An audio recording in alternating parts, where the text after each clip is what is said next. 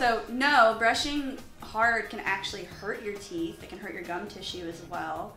It can kind of wear away at the tooth structure and abrade your gum tissues and make them really irritated. We actually want you to kind of pull back a little bit instead of brushing hard and give your teeth a little massage when you're brushing. False. Yes, the teeth will be clean, but the gums will be red and they'll probably be puffy and bleeding. And your gums are your long-term indicators of good brushing.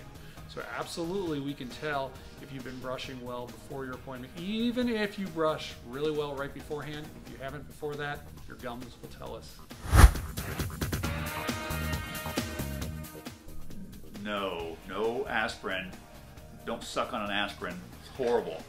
It's an acid that will actually leave a burn on the tissue. So do not suck on an aspirin.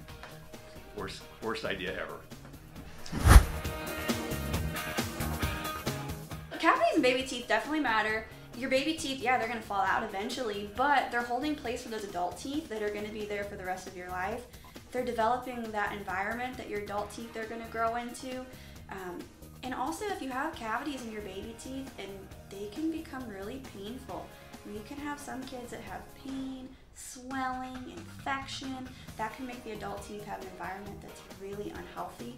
And also, we want you to have really good habits in place right now as a kid, so that when you're older, it's not as hard to continue those good habits.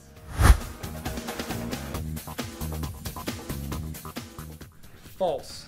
Quite often a parent says to me their baby teeth were perfectly straight with no gaps, and that's actually not a good thing.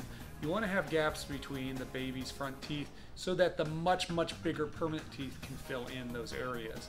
If not, there'll be no spacing. So it is false if the baby teeth are perfectly straight and there are no gaps, that the permanent ones will come in perfectly. Is the tooth fairy real? Absolutely. We send notes to her all the time. We get emails, we send her, yeah, we keep in touch with the tooth fairy. We never know what the tooth fairy is going to leave though. Sometimes she's in a good mood, sometimes she's not. You just never know.